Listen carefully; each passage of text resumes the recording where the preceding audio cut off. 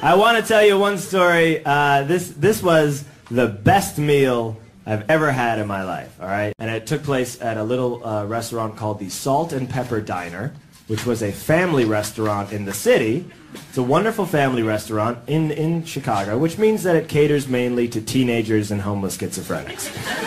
Now, I go into this place one day when I'm 11 with my best friend, John. We walk into the Salt and Pepper Diner one day, and they had a jukebox there, all right? And the jukebox was 3 plays for $1. So we put in $7 and selected 21 plays of Tom Jones's What's New Pussycat. And then we ordered and waited. Here's the thing about when What's New Pussycat plays over and over and over and over and over again. The second time it plays, your immediate thought is not, hey, someone's playing What's New Pussycat again. It's, hey, What's New Pussycat is a lot longer than I first thought. And it has like a dip in the middle. You know how some songs have a dip, like Guns N' Roses' November Rain? You're like, hey, November Rain's over. No, it's not. There's more. The third time it plays, you're thinking maybe someone's playing What's New Pussycat again. The fourth time it plays, you're thinking, whoa. Someone just played What's New Pussycat 4 times, or at least someone played it twice, and it's a really long song. So, the 5th time is the kicker. Now, we're watching the entire diner at this point. Most people have gotten wind as to what's going on. And we're staring at this one guy, and he's sitting in his booth, and his hand is shaking while his stupid kids jump around, and he's been onto us since the beginning.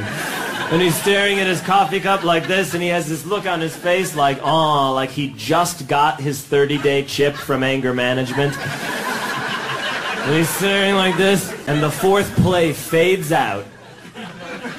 It's dead quiet. And then, I don't know if you know this, but the song begins very subtly. Blah, blah, What's New Pussycat? And the guy goes, God damn it! And pounds on the table, and silverware flies everywhere, and it was fantastic. But a word about my friend John, and what a genius he was. Because when we were first up at the jukebox, and we were punching in the What's New Pussycats, all right? I'd punched in about 7. And then John says to me, hey, wait. Before we drop in another What's New Pussycat, let's put in one It's Not Unusual. And that is when the afternoon went from good to great. After 7 What's New Pussycats in a row, suddenly, dum-da-dum, dum-da-na-na-na-na, it's not unusual, and the sigh of relief has swept through the diner. People were ecstatic. It was like the liberation of France. You know, for years, scientists have wondered, can you make grown men and women weep tears of joy by playing Tom Jones's It's Not Unusual? And the answer is yes, you can. As long as it is preceded by 7 What's New Pussycats. And on the other hand, when we went back, holy shit. It's Not Unusual fades out.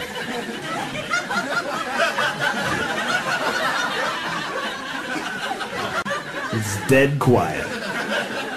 What's New Pussycat? People went fucking insane. No one could handle it. No one could handle it. And they were surrounded by this, seemingly indifferent staff, you know, that was just like, yep, same shit as always. My only wish is that one of the schizophrenics had stood up and been like, now you know. Now you know what it's like to live in my brain. They unplugged the jukebox after 11 plays. And that was the best meal I've ever had.